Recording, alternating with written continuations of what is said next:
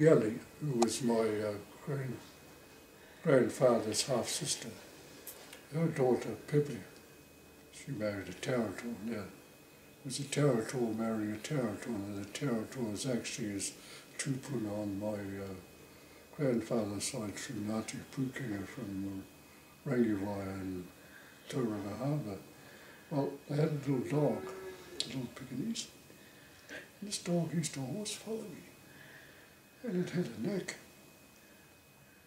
At a certain time, you know, when the ducks are flappers and they can't fly, this little dog, it's about this big, used to go in and fetch them out.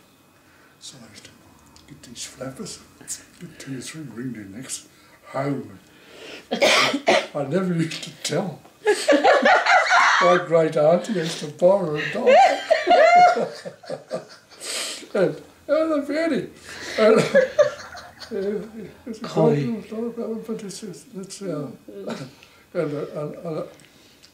another story that was quite amusing. In the Waihu you get these big eels. They're like that, long as that table. And you can't carry them, you got to drag them. Anyway, I used to use my wire spear. I went to Waihu down below there. I used to get a long wire and I'd tie a hoop on the end of it.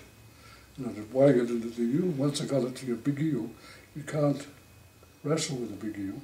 What you do, you let him tangle himself all around the wire, and you've got that loop in your hand, and you pull him out. Then I got this big eel, and I couldn't lift it. So I dragged it all the way from halfway down the beach right through Tainu.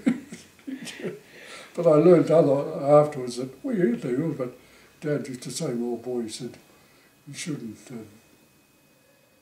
get those eels. He said well, he more or less said, they're taniwha. But the thing is, it made no difference to taniwha or not, we used to eat it. But I never used to, well, some of them, they used to have horns in them like that. But so that's a lot of amusing things that I used to do in those times. I suppose, I could go on for hours.